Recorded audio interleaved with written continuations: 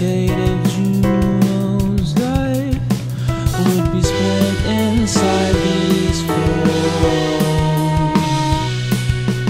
He worked hard and lived for the night, where he could kick back among darkness foes. When he kicked back, he wrote to his wife apology letters about decisions he made in his life. And all the letters might not see the light of day, but he felt better when he wrote, so he did so anyway. Every single letter finished with, darling, I'm sorry, I hope you still see me in your life story. If I ever get out of here,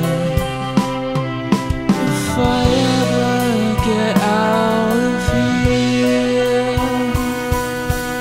As the years went slowly by, the prison gates didn't seem so high.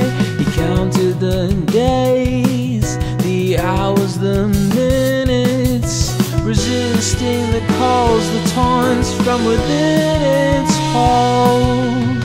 When he ate lunch alone, took a short walk in the yard instead, in the direction of his old home. He pictured his kids getting older without him, while he was locked away for his mistakes, both the illegal and sin.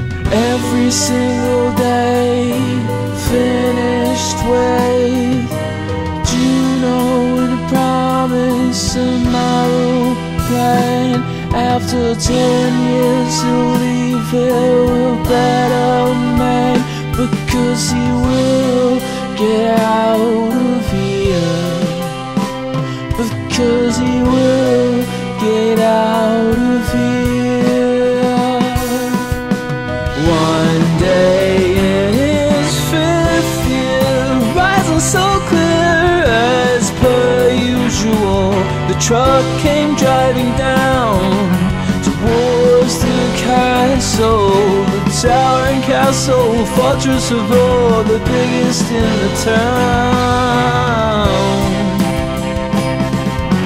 Drivers dropping inmates like grains of sand, fall through your hand on the beach. Out of the crowd, one man stabbed with hidden talent, possessing the power to teach.